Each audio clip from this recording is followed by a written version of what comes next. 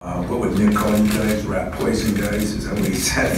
You know, I got to keep away all the expectations as far as, you know, with the social media world and all that. That worries me that a lot of my other teams, it didn't worry me as much, although we've had some. And it's not the talent of a Jaron and Miles.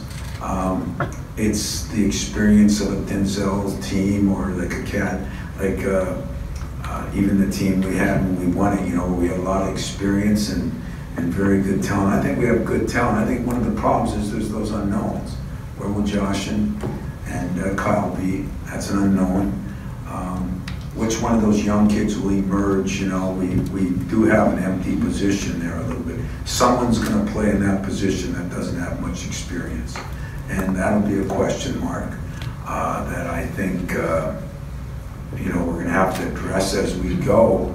But what I like about this team, I think it can be very good defensively. I think if Josh gets back to like he was, he'll become one of those great two-way players. I think on the other wing, Aaron Henry could be as good a two-way player as we've had in a long time. And I think Cassius is almost a three-way player. You know, if he can guard, like I think he's going to be able to, the way he can shoot and pass, he becomes a three-way player. It gives us a lot on the perimeter. I know we're solid as a rock with Xavier and the improvements he's made, and yet there are unknowns at that other position. I like the pieces. I like the opportunity. What I don't like is there's not been a lot of separation yet. You know, it seems like you know, Malik can do his little something. Marcus can probably shoot it better than anybody. Thomas Kithier probably plays the best with Xavier right now. He knows how to stay out of his way in that. Julius Murrow might be the strongest, toughest of the bunch, one of the best rebounders of the bunch.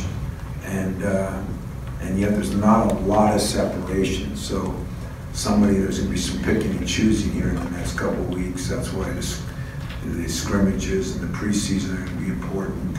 And then we're ready to the fire with, you know, Kentucky right off the bat.